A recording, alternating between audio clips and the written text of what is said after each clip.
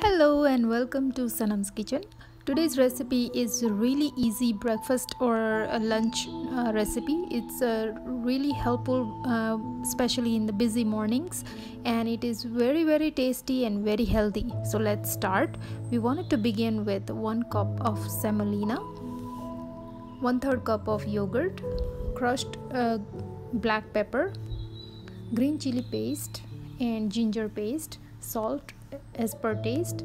Now we wanted to whisk all the ingredients using water, and we wanted to make a batter using pouring consistency.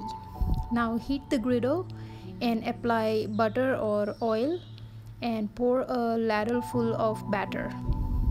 Add chopped onions, chopped tomatoes, green chilies and coriander like a cilantro, and drizzle some oil or ghee and let it cook for a minute. Once it's cooked, we wanted to flip this and cook on the other side for a minute or so. Apply some oil,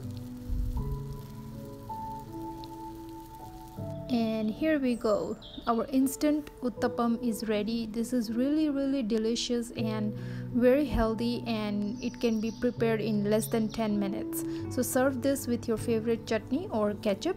And I hope you enjoyed this video. Please don't forget to like, share and subscribe, and click the links on the page, or you can visit my channel. Thank you for watching.